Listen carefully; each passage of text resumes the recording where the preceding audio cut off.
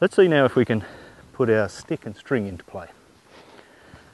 Now, one of the biggest things is that people have trouble pulling the rope through and holding the stick, and one of the things is if you're bringing your horse towards you and you're swinging the stick and dropping it and fumbling it, fumbling up, as the horse comes in, of course, when you're first starting, the horse is going to get scared and probably run out to the side or back off. So what I want you to try and get is a feel like this. So if you held the stick like a tennis racket and then just opened your fingers like this and just let it hang on your thumb.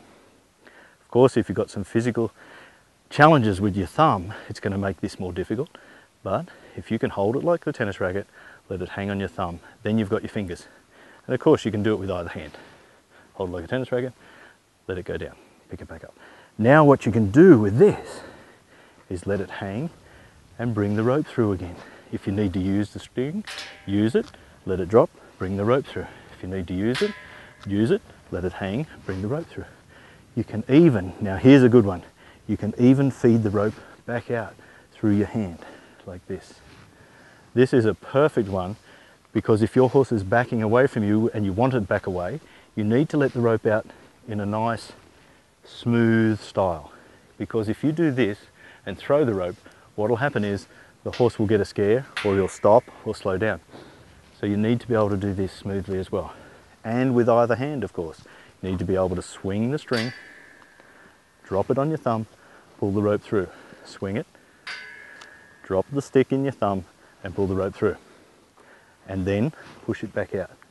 So you need to be able to do it with either hand. So these are a couple of little things that you need to practice.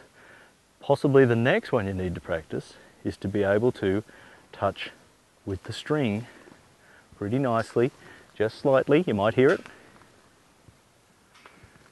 just with the leather popper, and be able to do maybe zone 4, maybe way up at 1, maybe at 4. It's a very big horse from front to back. Can you do this with either hand again? These are skills you need to be able to do. Okay, till next time, see ya.